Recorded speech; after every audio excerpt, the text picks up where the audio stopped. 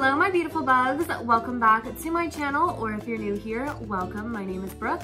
I am a fashion lover, a makeup lover, and a proud mother to a sophisticated cat named Snoop. Today, I'm going to be showing you how to achieve this I think she's very cute, pin-up zombie. This is my version of a pin-up zombie. I actually found a picture of a cute cartoon pin-up-esque zombie on Pinterest, and this is what the look was inspired by.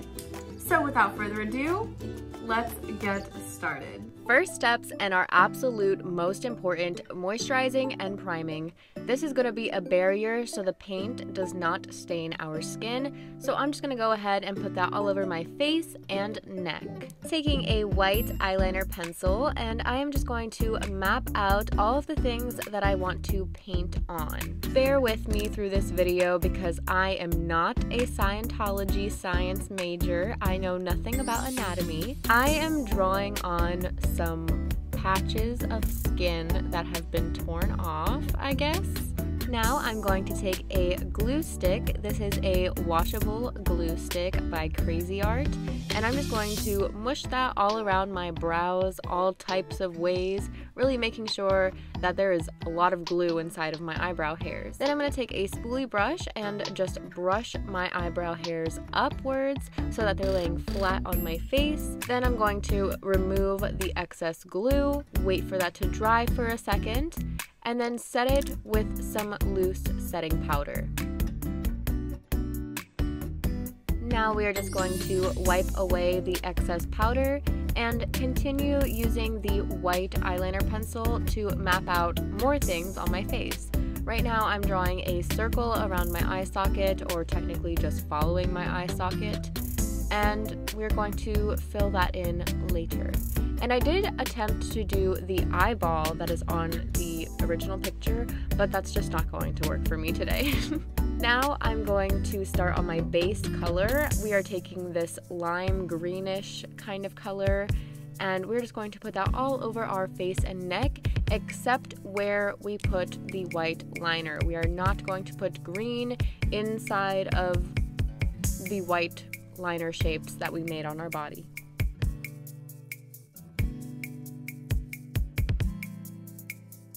Now we are going to make our paint nice and smooth on our face by blending it out with a beauty blender. Now taking my Tarte Shape Tape loose setting powder, and I'm just setting my under eyes first because those are going to crease the fastest with this grease paint. And using this translucent powder is actually going to act as our highlighter, and it's going to help make the parts of our face that we want to push forward. Now I'm taking my Ciate Hydrating Watermelon Burst setting powder, and I'm just setting the rest of my face where I don't want the loose setting powder. Going back into my paint palette, I am going to take this mauve color, this pinky nude red-ish color. It kind of looks like clay, but anyways, and that is going to be our wound colors. We're also going to put a little bit on our ears, and we're just going to put that all up in our wound area. I kind of put my wound like literally on one half of my neck and then on my shoulder cap.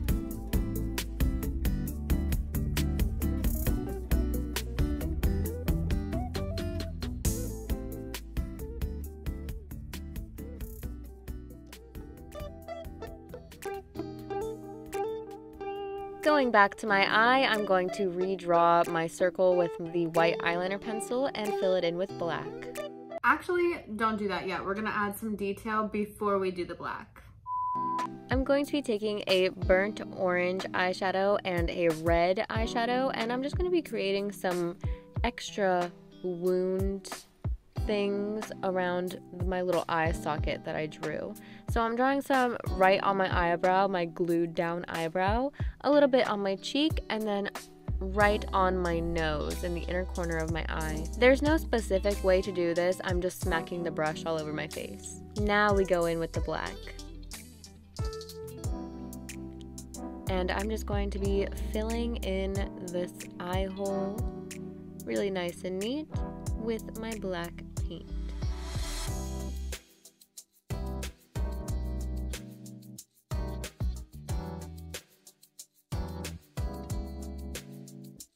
Now setting my new eye hole with some black eyeshadow. Now I'm taking a dark forest green color on a small pencil crease brush, and I'm just throwing this dark green in my crease and just going along the shape of my crease, not doing anything too crazy, just wanted to give my eye some good dimension.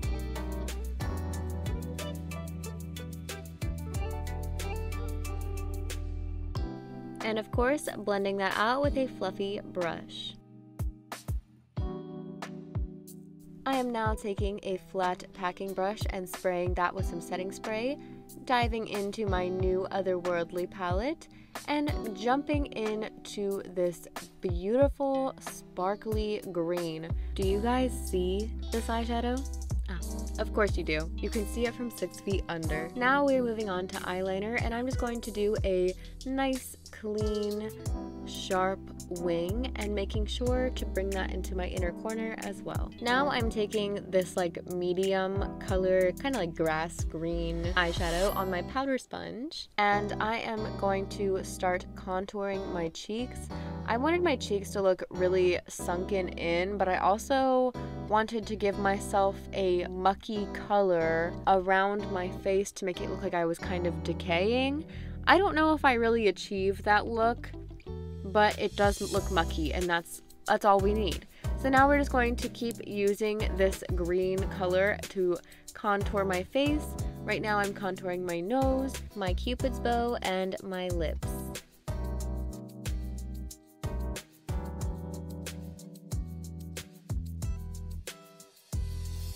Now I'm taking some black paint again on a detailed brush, and I'm going to create a hole in my nose. It's kind of like a really crooked heart on my nose that I created, kind of just totally disregarding my nose contour I just did and filling that in black. Then I'm going to take a bit more of that green eyeshadow and really hollow out my cheekbones. And of course I'm putting a little bit underneath my chin, and I'm also going to be putting a little bit of the eyeshadow in my collarbones to give them some more dimension and make myself look a lot more sunken in. Now I'm taking some more black paint, and I'm literally just trying to hollow out my cheekbones by making myself really resemble the picture and giving myself those black lines for my cheekbones. I did not execute this well, but looking at myself straight on, it looks better than turning my head to the side. Now I'm going to add just a little bit of blush, and I'm going to, of course, blend that out with my e.l.f. Ultimate Blending Brush. And I'm going to get started on my eyebrows. I wanted some very, very thin pin-up brows. I'm only good at doing boxy brows, but I think I did a pretty good job at getting them as thin as possible. And for the other side of my face with the hole in my eye, I only did about a third of a brow.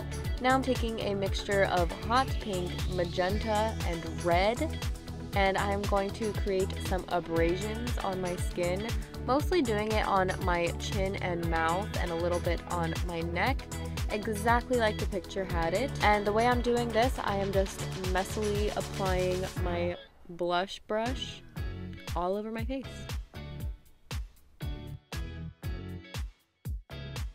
Now outlining my flesh wounds in black.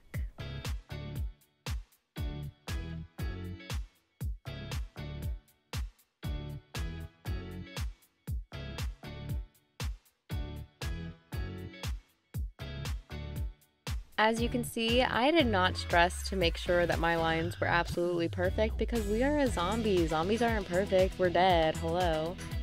But now I'm just going to darken up the line after I'm done shading them out.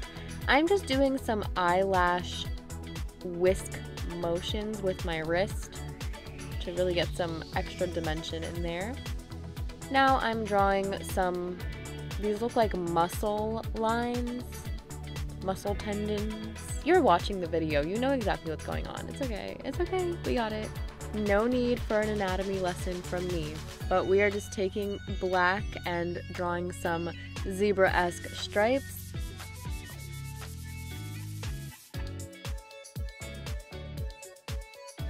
Now I'm taking a burgundy color and we are drawing some more stripes. Now we are taking a white, and I'm not doing stripes, I'm kind of doing like little lines all over the place to make it kind of look like highlights. Now I'm taking this berry pink lip liner and just lining my lips, and I'm making my Cupid's bow very rounded off. I'm not making it very pointed how it naturally is, I'm rounding off my Cupid's bow today. Now I'm taking my Collab liquid lipstick and we are just putting that all over our lips. Now I'm taking a brown lip pencil and just lining all around my lips, mostly focusing on the Cupid's bow area and the bottom lip in the center. Now go ahead and apply your favorite mascara. I personally do not have a favorite mascara because I feel all mascaras are the same. And your favorite lashes. I do have a favorite pair of lashes though. These are the Doll Eyes Volume Lashes in Ruby, which happens to be my birthstone. Now I'm taking a little bit of red paint and I'm just creating a little bit of blood drip down my face. I was just mimicking exactly what the picture looked like. Now we are taking our special ingredient, strawberry jam. Yeah, and we're just going to dig our spoon in there backwards and just slap it on our face, just like this. And eventually it will dry up and you will look like you were eating eating humans.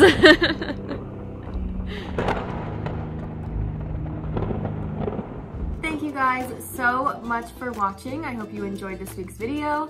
Don't forget to like, comment, and subscribe. And don't forget, while you're down there subscribing, there is a bell icon right next to the subscribe button. Go ahead and press that so you can get notified every time I post a new video. And I will see you guys in the next one.